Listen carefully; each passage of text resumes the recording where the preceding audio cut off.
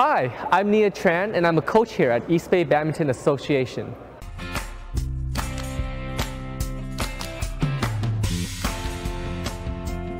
I'm going to talk about proper grips work for the sport. This would be the proper forehand grip. As you can see, the racket is pointing downwards rather than flat.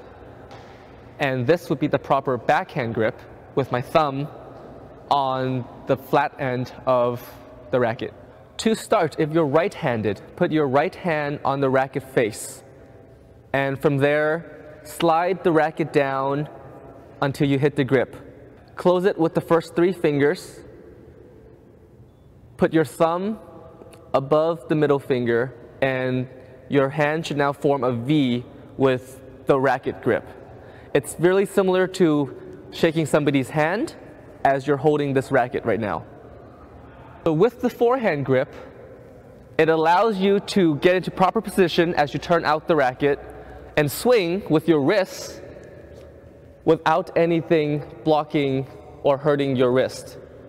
To do the backhand grip, all you have to do is start with the forehand grip and switch it by putting the pointing finger down and the thumb on the flat end of your racket. This gives you a nice backhand push, but it wouldn't do you any good for overhead backhand shots. So for the backhand grips, all you have to do is push with your thumb out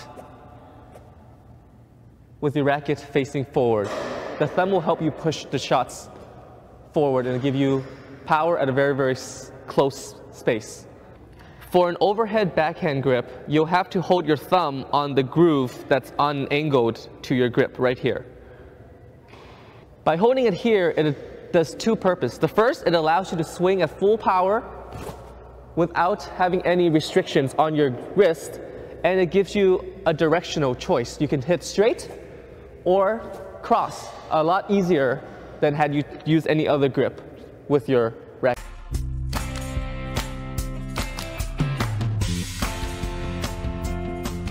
So we're going to talk about the forehand overhead shot and the mechanics of it. To start off, you must have your racket up with your elbow slightly bent, with the other arm in front.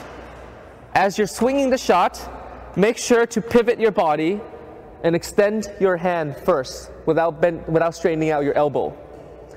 The last second, you must make sure to flick your wrist and turn out the racket head, which is very important.